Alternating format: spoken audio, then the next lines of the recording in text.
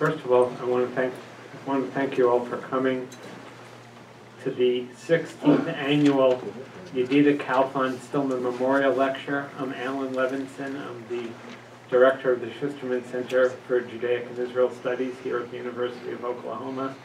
And before introducing tonight's speaker, I'd like to say a couple of words in honor of the late Yedida Kalfan Stillman, who was beloved by many people and who was a friend to some of the people in the audience. I had the privilege of meeting her at the Association of Jewish Studies, but I cannot say that I knew her.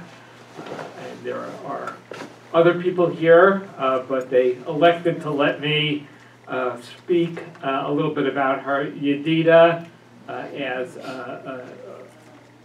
Noam Stillman always referred to her, Yedida by first name. She was a very eminent professor of Arabic, of Arab folk culture, of Palestinian dress, of Moroccan ethnography and ethno-cultural practices, but she was a very warm and much beloved person. She was born in Fez, Morocco, and came as a young girl to Israel, where she spent a year in a tent city, a ma'abara, which was not at all unusual. At that time, she grew up in Jerusalem, received her first degree in folk literature from the Hebrew University, and then went to work for the Israel Museum. She got her MA and her doctorate in Oriental Studies at the University of Pennsylvania in 1972, and met and married and had a very happy marriage to Norman Stillman until her untimely death in 1998 from cancer. In her unfortunately, tragically short life, she not only accomplished a great deal as a scholar, but as a teacher, had many, many students, and I heard from Noam just this morning, actually, or the night there, that he wishes he could be here, and says that Mark may be the first speaker we've had who Yedida did not know personally, although Noam recommended Mark's work to me, and very much Professor Wagner works in this great tradition, great tradition. In any event, Yedida also was, in addition to being a great scholar, was a wife and a mother of two, Einan Stillman and Mia Tabak Stillman, who are well and have families of their own. I want to now introduce our speaker for this evening, Professor Mark Wagner, native of Chicago, who I had the pleasure of getting to know a little bit today. And Professor Wagner received his BA from Vassar College, which, if you know that nice area of Westchester, it's just a little, about an hour and a half north of New York City. Maybe two, okay. And then went on and earned an MA and a PhD at New York University in classical Arabic literature, Arabic vernacular literature, and Islamic law. He and his family live in New Orleans, and he has managed to keep a coastal commute, even in the Midwest, because he teaches at Louisiana State University, which, in case you didn't know, is in Baton Rouge, not New Orleans. I didn't know that. His specialty, in addition to Islamic law and Islamic Jewish relations and Arabic vernacular, is especially concerning the Yemenite Jewish community, which very famously was dubbed by Shlomo Dov Goitein, one of the great pioneers of the study of Mizrahi Jewry, as both the most Arab and the most Jewish of all Jews. And Professor Wagner published a book like Joseph in Beauty, Yemeni Vernacular Poetry, and Arab-Jewish Symbiosis. This came out in 2009 from Leiden, Brill Press, one of the best European presses, which those of us who deal in European history or Middle Eastern history know very well. Just this, I guess, past year, 2014 or 2015, came out with this book, Jews and Islamic Law in Early 20th Century Yemen. Professor Wagner has also published about a dozen or more peer-reviewed articles, which is very impressive because quite a few of them clearly do not overlap these two books. So he's a very accomplished, very young, I might say, yet very accomplished researcher and publisher. He's also a very committed teacher. We talked a lot about teaching today, and mostly what he teaches at Louisiana State University are courses in Arabic language, Arabic culture, and occasionally, I won't do justice to it, but basically Israeli and Arabic culture in the Middle Eastern setting. And we're very delighted that he's come today to talk to us about Jewish lawyers in Islamic courts. So, without further ado, Professor Wagner.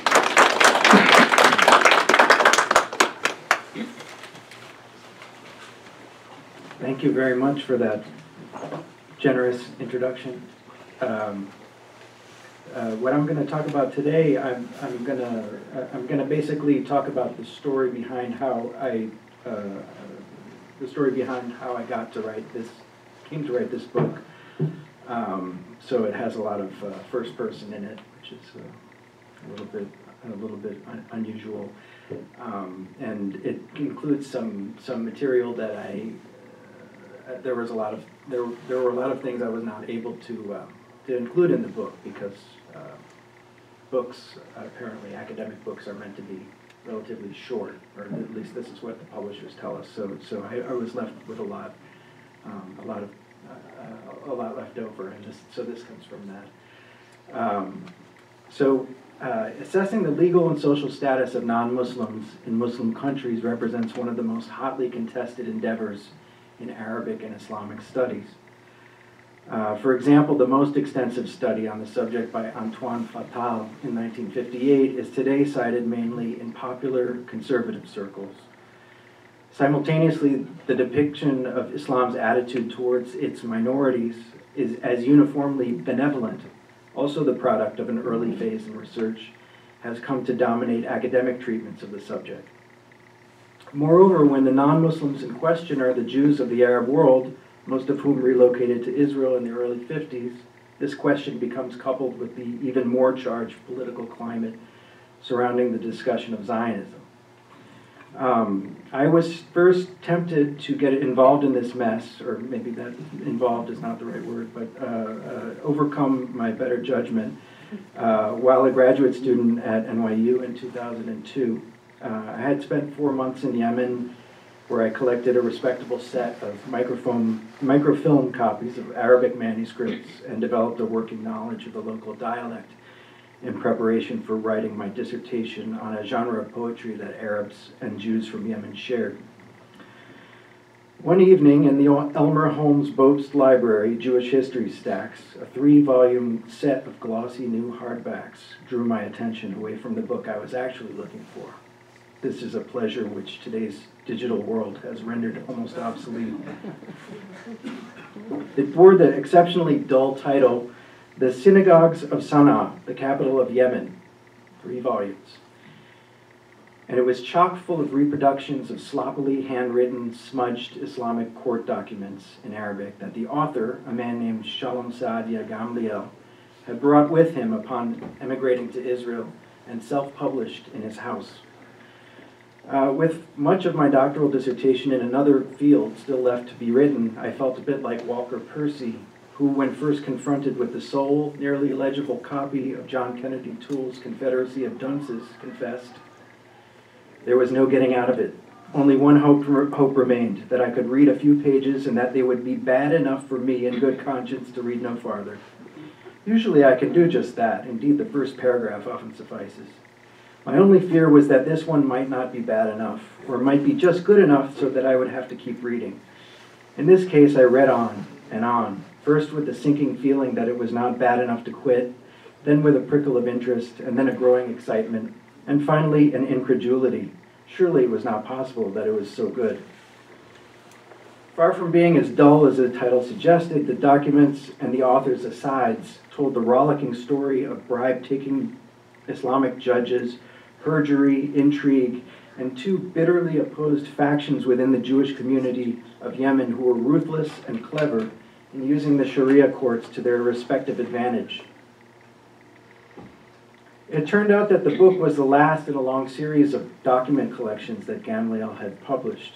In addition to these, aging Yemenite Jews in Israel had written some 60 memoirs about their youth in Yemen, and almost always had something valuable to say about the Islamic legal system, if only because the scene of a Jew taking his or her case to a Muslim court was both inherently dramatic and very common. I also found that a number of Muslim Yemenis who lived through the tumultuous events of the mid-20th century had written memoirs which I was able to use to cross-reference some of the various episodes that the Jewish sources described. Having sorted through this material, 3 Jewish men, one of whom was Gamliel, emerged as de facto fixers within the Jewish community. These men were wealthy, argumentative, knew formal Arabic well, and had close connections to the Muslim aristocracy. While Islamic law does not technically involve lawyers, these men were, for all intents and purposes, lawyers. I was particularly struck by the manner in which they found legal loopholes or stratagems that allowed them to flout the norms of humble Jewish decorum in a Muslim society.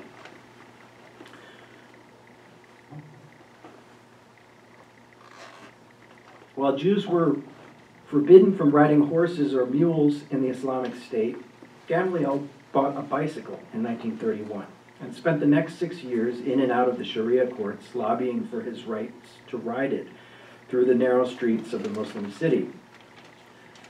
Through bribes, forgery, and an elaborate sting operation, another fixer got away with having a Muslim judge brutally beaten in 1939.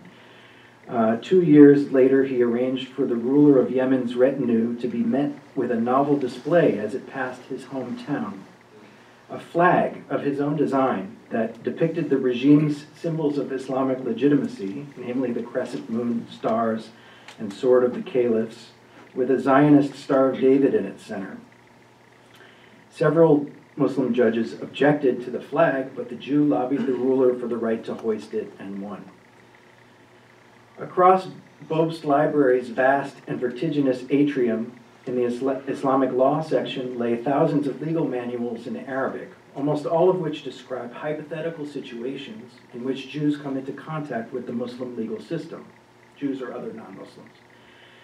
Others consisted of abstruse treatises on legal philosophy.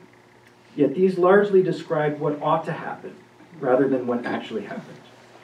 In the Islamic world, the archiving of legal documents, as opposed to legal manuals, did not begin until a relatively recent period, by and large. Thus, I had gathered information that would enable me to dig one unusually deep exploratory trench. At that time, shortly after the attacks of September 11th, one of the most prominent scholars of Islamic law, Wael Halak, announced that there had been a, quote, near total revolution in Islamic legal studies, especially during the last 2 decades, that had led to, quote, scholarship somewhat freer from the cultural assumptions of domination. Following in the footsteps of Edward Said, Halak had spearheaded the charge against the founding fathers of Islamic legal studies, chief among them Ignaz Goldziher and Joseph Schacht. Against the purported European chauvinism of the Orientalists, the new orthodoxy offered a positively glowing assessment of Islamic law, its practitioners, and the odds of marginalized groups finding justice within it. Indeed, if one believes much of the new scholarship on Islamic law, the challenges to the legal status quo mounted by the three Jewish fixers of Yemen were unnecessary and quixotic. The new scholarship emphasizes Islamic law's flexibility and responsiveness to change. It also emphasizes the central role of independent jurists and judges, as well as their erudition in Islam's majestic and complex legal philosophy. The language of the new scholarship encodes certain value judgments, which, while perhaps secondary or unintentional, nevertheless portray a legal system that always does an admirable job. For example, Chaim Gerber describes, quote, a practical jurist at work struggling to accommodate the most unexpected cases to the body of law. In my view, it took a man of superior intelligence to produce such a collection of judicial opinions. For Gerber, Muslim jurists were not only very smart, they were also scrupulously ethical. Quote, the principle embedded in the work of the jurists is sincere devotion to the basic values of Islamic law, albeit with a fair measure of common sense flexibility, he writes. In a similar vein, Judith Tucker says, quote, the jurists took a pragmatic and liberal approach insofar as they were ready to accommodate various social and economic changes of the time. In Wael Halak's Can the Sharia Be Restored? The pre-modern jurists brought to bear, quote, great experience and great learning, a, quote, arsenal of legal knowledge, and, quote, sensitivity to social reality to specific situations. The so-called legal reforms of the 19th and 20th centuries, which were, quote, massive, drastic, and destructive, dismantled this, quote, self-sufficient system.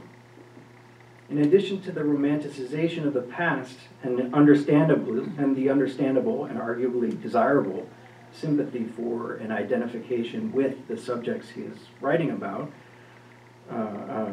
we also have the sense in Halak's writing that the jurists seem very much like academics in a university whose flourishing a small-minded administrative bureaucracy gradually and inexorably curtails.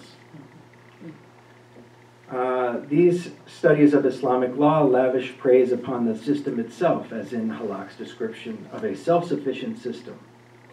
Gerber says, the liveliness and intellectual vigor of Islamic law is unmistakable. The greatness of the Islamic system of legal thought lies in its ability to think in terms of both the general and the specific.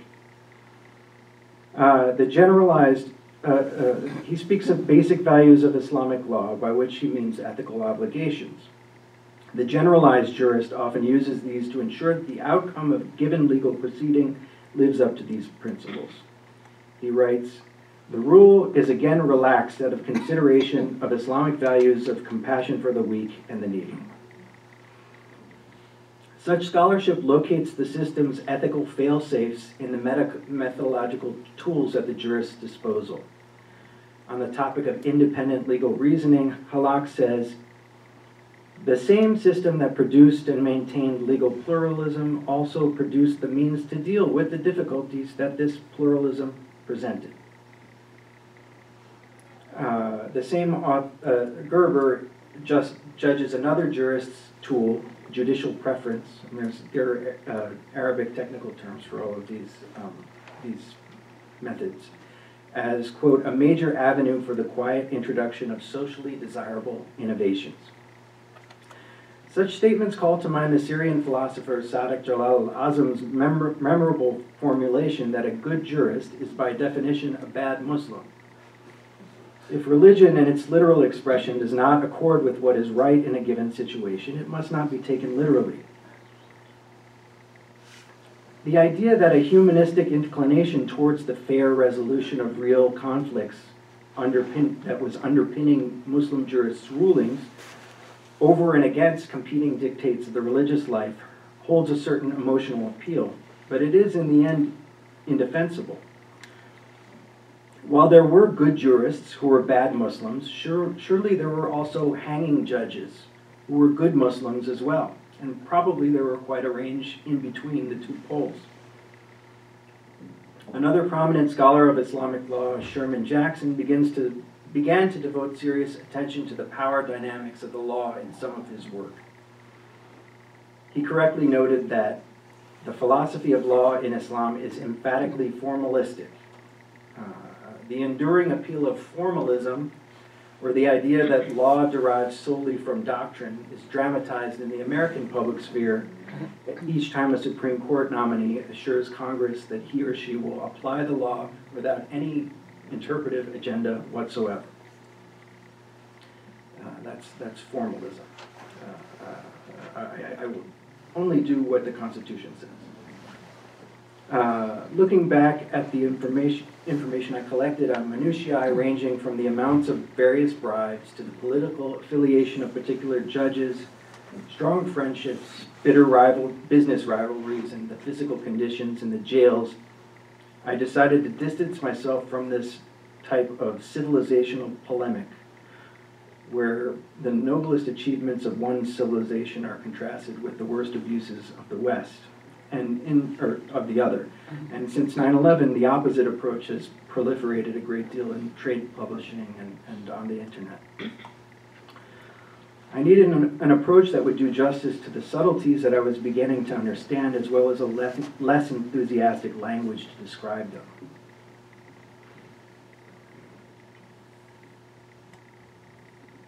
I found some inspiration in a generation of legal scholarship that emerged in America at the same time the Jewish fixers were showing up in court in Yemen. This was American legal realism, as represented by Felix Cohen, who in a provocative 1935 Law Review article described the technical language of the law as so much transcendental nonsense. Quote, washed in cynical acid, every legal problem can be interpreted as a question concerning the positive behavior of judges. Legal philosopher Brian Leiter writes, quote, the core claim of realism is that judges reach decisions based on what they think would be fair on the facts of the case, rather than on the basis of the applicable rules of law. Realists accept the basic premise that it is, quote, primarily the non-legal underlying facts of the case rather than the rules of law that trigger the response or the verdict. One of the handful of scholars of Islamic law to show an interest in legal realism is Sherman Jackson. Yet even his work shows continuity with the formalistic mode. He describes the tools, the jurist tools, vaguely articulated broader interests and compelling interests as remedies for situations, quote, where the community was found in need of provisions not explicitly stated in the law, or where the strict application of a rule stood to undermine its overall intent, cause undue hardship, or obliterate a legitimate interest. One is left with the impression that the tools of Islamic law, in and of themselves, protect people who interact with the legal system against excessive severity, cruelty, or partiality. The question of who is, and more importantly, who is not included under the rubric of the community arises as well. In the recent work that aims primarily to compare Western and Islamic legal systems, Jackson describes a, quote, equality of respect that undergirded the Muslim state's stance toward non-Muslims. While he is correct that in his observation of a high degree of consistency across time and geographical boundaries in Muslims allowing non-Muslims to practice their religion, it is unclear what, if any, evidence supports the idea that this stemmed from respect or any other lovely emotional influences. Arguing in the same vein, Halak argues on the basis of only 10 cases from Ottoman Turkey that non-Muslims in Islamic courts, which by their very nature supported the underdog, won the great majority of cases. And he goes on to say, non-Muslims in women's rights, as well as their actual legal and social powers, were no more disadvantaged than their Muslim male counterparts. Was this true in the cases he cites? I don't know, nor am I certain that one could know, given the available evidence. However, I do know that in Yemen, Jews faced significant disadvantages while interacting with the Islamic legal system, which, it should be added, was generally something to be avoided by Muslims as well. Most of these were not specific only to Yemen either. A Muslim's testimony possessed a higher evidentiary value than that of a Jew. Jews were technically forbidden from learning the Islamic jargon that was used in the court. A Jew's ability to own immovable property, build or repair a synagogue, or execute a simple bequest all rested on ambiguous and rather flimsy legal rationales. Their very bodies conveyed ritual impurity. These make the individual accomplishments of the Jewish fixers all the more remarkable, as well as explaining the modesty of their scope. In some cases, Jews were able to use their apparent weakness in the legal system against their Muslim opponents. In 1927, Gamliel was accused of public drunkenness. Jews made wine and brandy, and they always sold it to Muslims, but they're not allowed to do that. And there were sort of periodic crackdowns on that, and they were also not allowed to be drunk in public. One of the classic Islamic legal manuals, and one which ought to have been the main reference for the court in question, required the accuser to testify to smelling alcohol on the accused's breath.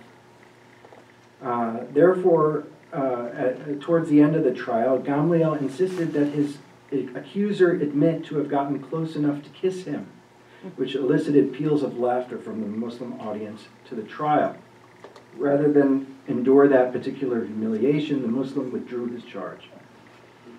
Another fixer prepared a statement in flowery and grammatically accurate Arabic to be read aloud in court by his accomplice, a Jew of very low social status, the son of a potter. But rather than upbraid him for his outrageous usurpation of the language of Muslim erudition, the court was amused by the ridiculous spectacle, and he won his case. In what is otherwise one of the most bracingly critical assessments of Islamic legal theory, Jackson offers two contradictory definitions of juristic tools in rapid succession.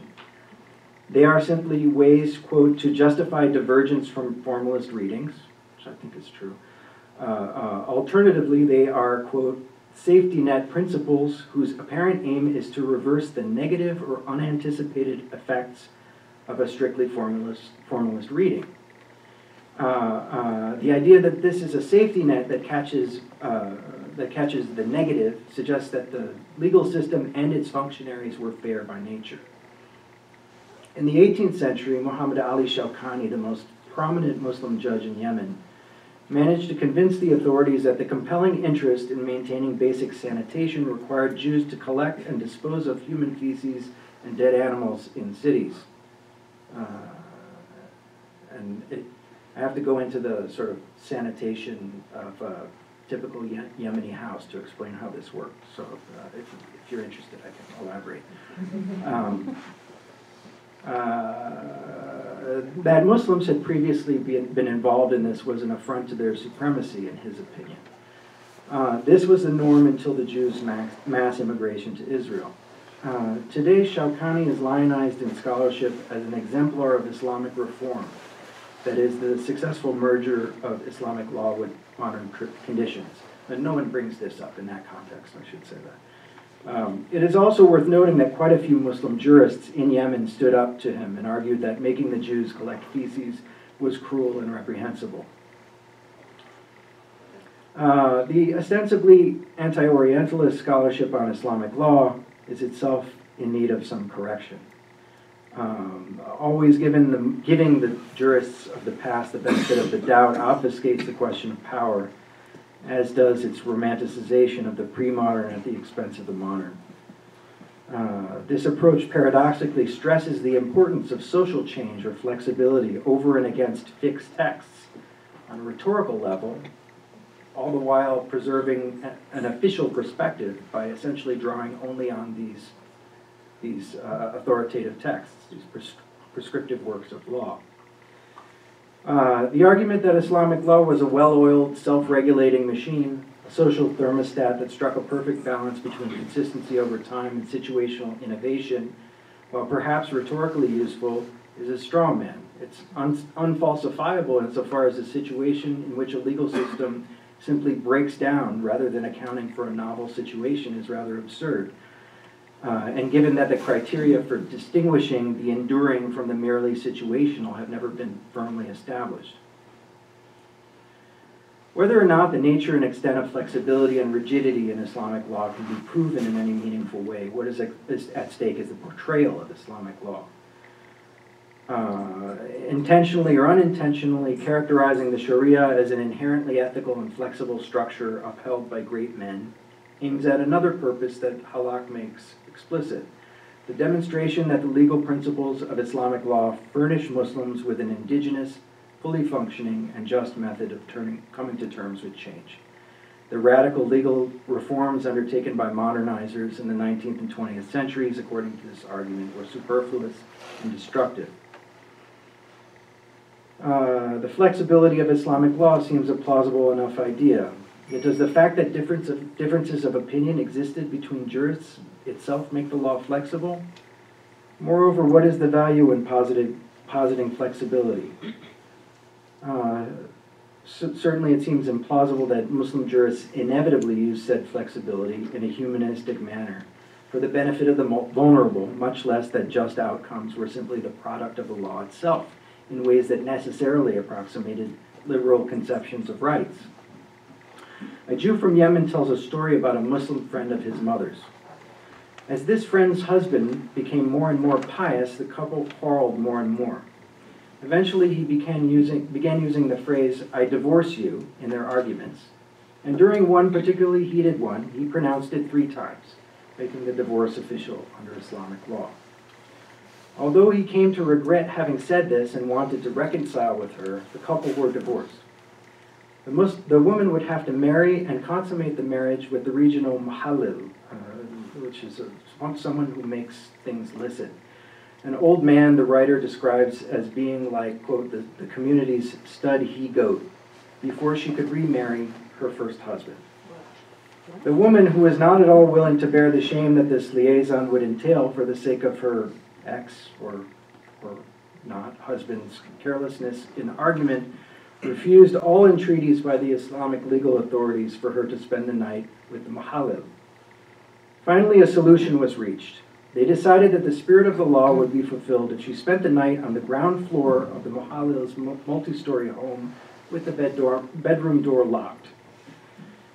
Here it should be noted that it was the woman's extreme obstinacy and not a general pro-woman stance on the part of the law or its interpreters that led the men of learning to, quote, bite into the flesh of the law and drain it of all content, as the Jew described it later. Here, Islamic law did not take the side of the underdog to restore the existing social order. The weaker party created a rupture in the social order and then used the law to negotiate a marginally better position. Anthropologist Lawrence Rosen's studies of the practice of Islamic law reflect the realist ethos in their focus on the Muslim judge as a middleman who assesses the consequences of a given legal outcome on the social relationships of the participants in a given proceeding. Rosen took pains to show that judges solved problems in line with cultural assumptions, which, while broadly accepted, were not necessarily fair. For example, in Morocco, marrying a girl with a bad reputation to a black suitor as opposed to someone else. Where Rosen, so they're not necessarily fair, but we don't find any such qualification in Halak's interpretation of Rosen. Where Rosen says that the Muslim court aimed to mend ruptures in the social fabric, Halak goes on to specify that this fabric, quote, demanded a moral logic of social equity.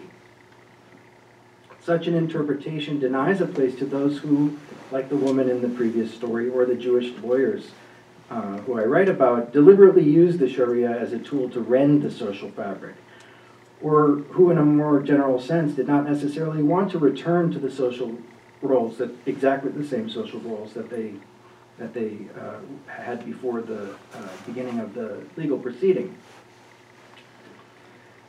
A poor Jewish woman from a small village in Yemen was known for being exceptionally stubborn and litigious.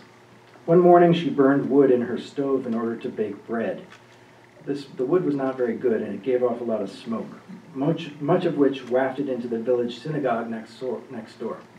The rabbi, with whom she had clashed before, threatened to issue a ban of excommunication against her if she did not put the fire out. The narrator of this anecdote says that when the rabbi made this threat, quote, she leapt from where she was sitting like a lioness, stood in front of him prepared for battle, and with her sooty face said, I am taking you to the Muslim judge. She left the bread to burn in the oven, traveled to the provincial capital, and convinced the governor to send 3 soldiers with her back to the village. The rabbi had to feed the soldiers well and pay them for their effort. The forcible billeting of hungry soldiers was a staple in the ruler's arsenal of coercion. The next day, the woman, the rabbi, and the soldiers traveled back to the court. When the woman complained that the rabbi had excommunicated her unjustly, the rabbi countered that the woman was by nature rebellious towards male authority, and the judge ordered the 2 Jews to split the fee for the soldiers and advised the woman, do what your learned men say and listen to them. While the rabbi suffered financially for his harsh judgment, the judge accepted his argument that the woman was a rebel. It's called a nashiza in Arabic, making her an unworthy candidate on whose behalf the judge might challenge the authority of the Jewish religious establishment. While the woman had reason to believe that she would find a fair-minded third party in the Muslim court, this judge conformed to Rosen's paradigm for Muslim judges' decisions. He restored the litigants to the social position they occupied before the outbreak of the dispute. Indeed, in a similar case involving litigants from the same village, a Jew who had slaughtered a cow without having received the proper certification as a kosher slaughterer protested his excommunication, but the governor upheld the rabbi's authority and punished the butcher. Legal formalists criticized legal realists as adopting progressive political positions and trying to pass them off as some sort of method. Indeed, the American legal realist tradition splintered into a number of divergent methods in the study of the law, among them critical legal studies, detailed empirical analysis, particularly of the political party affiliation of those who appoint judges and their putative effect on judicial decision-making, and ethnographical law in action approach. According to the legal theorist Hanoch Dagan, the perpetual and irreconcilable conflict between power and reason is the central, quote, constitutive tension of the realist conception of the law. The point is made best by Carl Llewellyn, who describes legal proceedings as, quote, a struggle for power, which nevertheless has as its concurrent aim the struggle also to persuade relevant persons that such capture will serve the common weal. The judicial politics of Yemen in the 1920s, 30s, and 40s were volatile, and the Muslim ruler who was assassinated in 1948 had a very tumultuous relationship with the judiciary. The judge responsible for cases involving the Jews of Sana'a was, by many accounts, quite corrupt. So why did the ruler, who otherwise sought to clean up graft in the judicial system, tolerate this? The judge was related to one of the most prominent members of the opposition, and to the ruler. And in at least one crucial instance, the judge assisted in infiltrating an opposition circle and gathering intelligence on the ruler's enemies. Many judges, in turn, played another delicate balancing act, maintaining friendly relations with the ruler, but also cultivating relationships with those likely to succeed him should he die in office, and stirring up disaffection in secret. Thus, the ruler could use the Jewish fixers, whose loyalty was less tenuous than that of his Muslim clients, to rein in, weaken, or simply get a glimpse of the cards held by a politically ambitious judge. Alternatively, a judge could point to an uppity Jew to whom the ruler showed favor as a way of fomenting outrage among conservative Muslims. I found the realist insight that cultural, political, economic, and interpersonal factors themselves may shed as much or more light on the actual functioning of a legal system than do prescriptive legal works to be amply justified as well.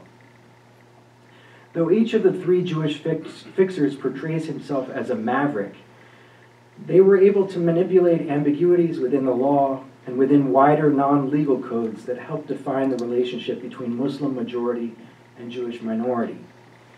Insofar as other Muslims and Jews alternatively maintained and transgressed these borders between Jew and Muslim, they were not unique, but represented particularly skillful players in a game whose rules encompass not only substantive law and political dynamics, but also unspoken social, sartorial, and even culinary norms.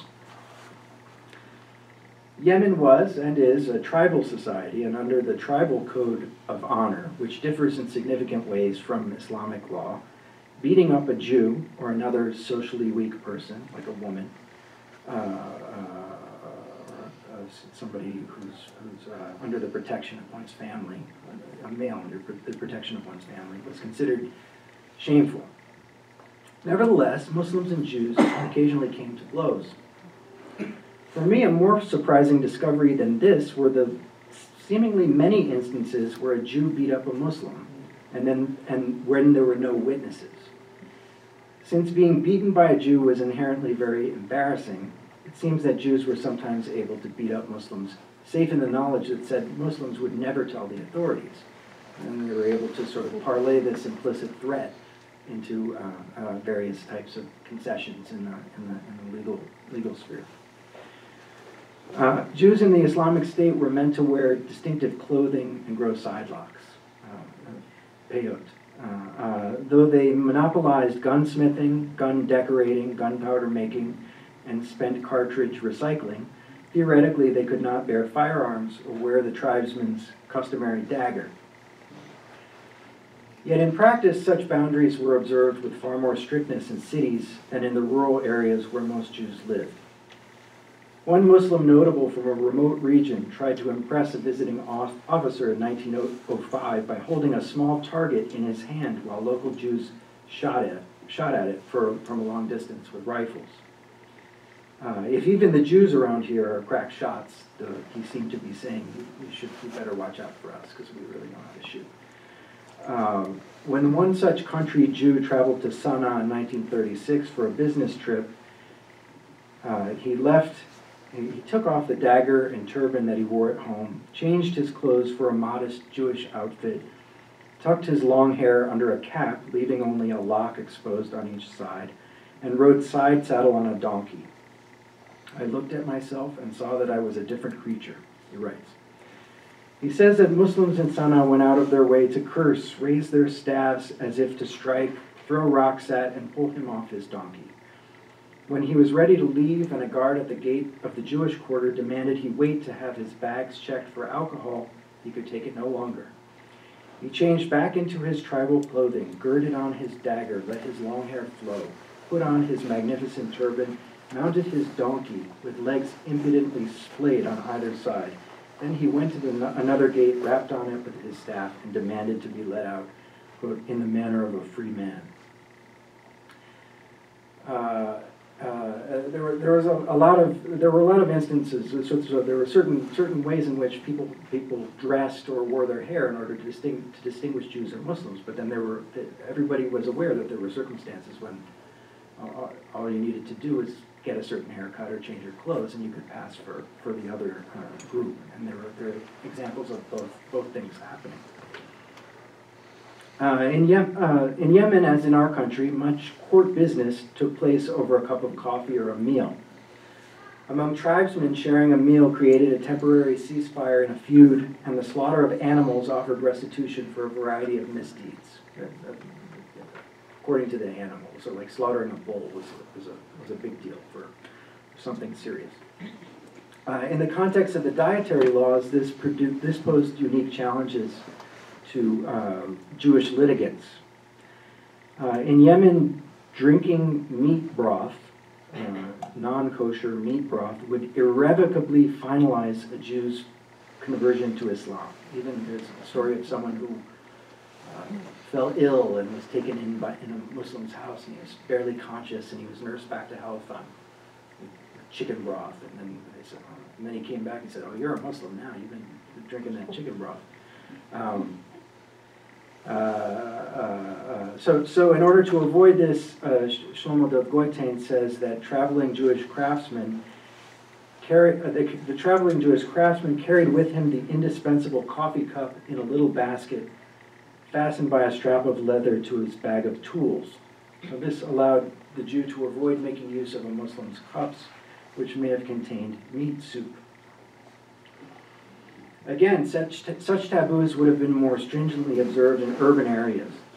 The Bedouin, whose hospitality was the stuff of legend, might hire a kosher butcher just to be able to honor a Jewish guest with a meal of mutton. One Jew recalls an instance when a Muslim brought a rabbi a sheep to slaughter and split it in two. The Muslim kept half for himself, and the Jews who brought their own kitchenware came to his home to feast on the other half. When it came to dairy products, some rabbis were quite permissive when it came to Gentile milk and cheese. Although there is an example of one particularly observant Jewish pietist who was not convinced that the Muslim cheese was actually kosher, so there were some Muslims who helped him make kosher cheese with fig sap instead of rennet. One Muslim who was imprisoned for his opposition to the ruler recalls sharing a prison cell with 3 Jews who had been jailed because, quote, they cultivated their knowledge and inclined towards emancipation. Since prisoners were responsible for feeding themselves at their own expense or their family's expense, the Muslims suggested that the cellmates all dine together. The Jews refused, since the meat was not kosher. The Muslim said to one of the Jews, "You call for emancipation, yet you are gripped by a reactionary idea. We are the sons of one homeland, and we have both called for freedom." The Jew replied, "Yes, that is correct. We will eat everything equally, except for the meat." "Not at all," said the Muslim. "We will eat everything as equals, including the meat." "Agreed," said the Jew. When the food was procured, quote, "we ate equally after mixing their food with our food." Other Muslims in the jail disapproved of this radical act of interreligious eating. Of course, these prisoners were envisioning a very different utopia than the one that was exemplified by Sharia. For them, Arab nationalism, with its eclectic blend of progressive rhetoric and strong state apparatus, would presumably level the playing field between Muslim and Jew. In Yemen, this order was only put into place after a long protracted civil war involving regional powers, and has been upended in Yemen and elsewhere during and after the so-called Arab Spring. Jews in Yemen tended to vote with their feet, unwilling to bet on either the promises of Arab nationalism or the road not taken suggested by the 3 Jewish fixers themselves, a reformed Islamic law. They elected to leave the country en masse. Was this a calculated embrace of Zionist ethnic nationalism or a messianic religious movement? Were they economic refugees? The various factors are so thoroughly intertwined as to be almost impossible to untangle. One such Jew writes, "The hard life, paucity of rain, drought, diseases, epidemics, and plagues made Yemen, quote, a land which is cut off, Eretz Gezerah," which is from Leviticus, and a bitter exile, not only for Jews, but for all of the non-Jewish population. Anxiety over physical subsistence, bread to eat, supporting oneself honorably and without degradation, pursued a person until the day he died. This is the real world that unfortunately most people in the Middle East faced then and also now. Legal realists, according to Victoria Norse and Gregory Schaefer, quote, embrace the value of individual liberty while critically grounding this concept in a real-world perspective of human vulnerability and mutual interdependence. It is probably not in my power to convince scholars of Islamic law that the fantasy of tearing down the oppressive edifice of modernity and human rights ought to be at least postponed, if not abandoned altogether.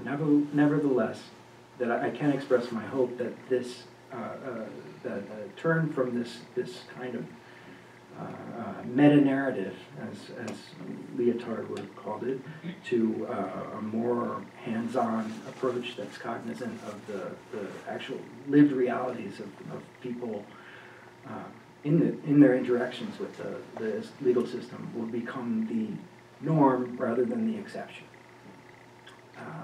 Thank you.